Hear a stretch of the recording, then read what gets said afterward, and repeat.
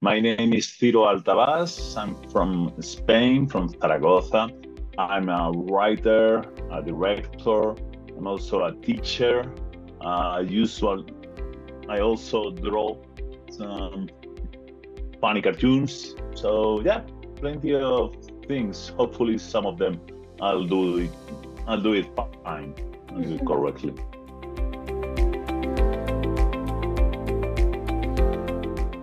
Made in Japan was shot alongside a feature-length documentary, but because we didn't have any permission to shoot the documentary, it was about Nintendo, about the launch of the Nintendo Wii, and we didn't have any permission. We were crazy, we were young.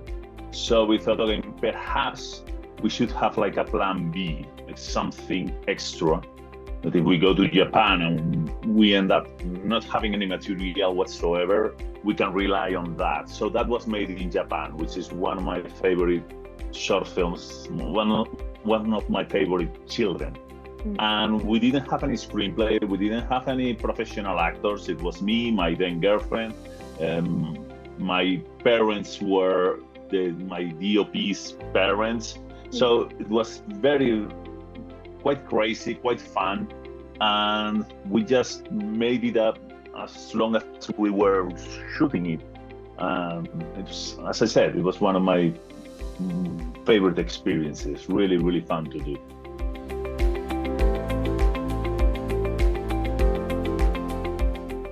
I just wanted a very simple idea of me, because we didn't have resources to go to Japan with a professional actor, me trying to reach for my real father, who is in fact Japanese. And I only wanted that very simple logline so we could have fun with it.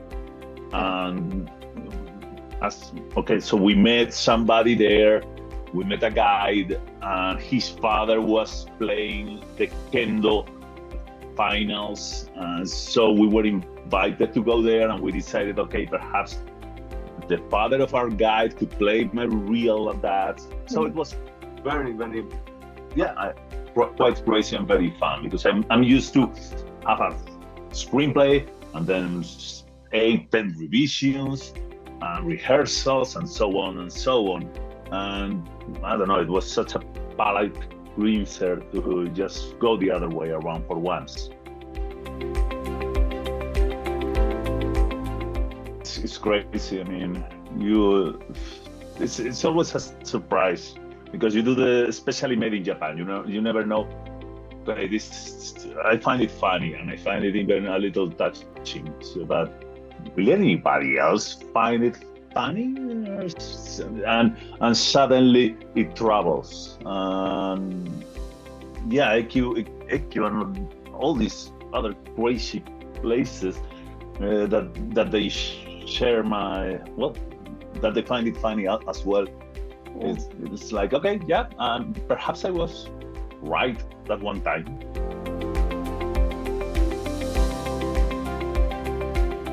So I did the feature film documentary about Japan, about the Nintendo, and then 3 more short films. I published 2 books, writing an essay, interviewing 171 writers about how they write. So that's something quite big that I'm working on. Big for me, big for the volume of work. I am also teaching, and I wrote for TV, for a scripted TV series in Spain, and I'm also shopping around a feature-length screenplay. I've written plenty of screenplays, and I'm shopping around one, hopefully to direct and to be my feature film debut, my scripted feature film debut. So, and hopefully next year I will shoot this project surrounding a family arguing after the feature film debut of the youngest daughter in a film festival. I just did another short film, a little bit of a tangent here. I finished another short film, And yesterday it's a very, Spanish-centric short film. And suddenly it's chosen and selected in India. And it's always crazy, like, okay, yeah, sure.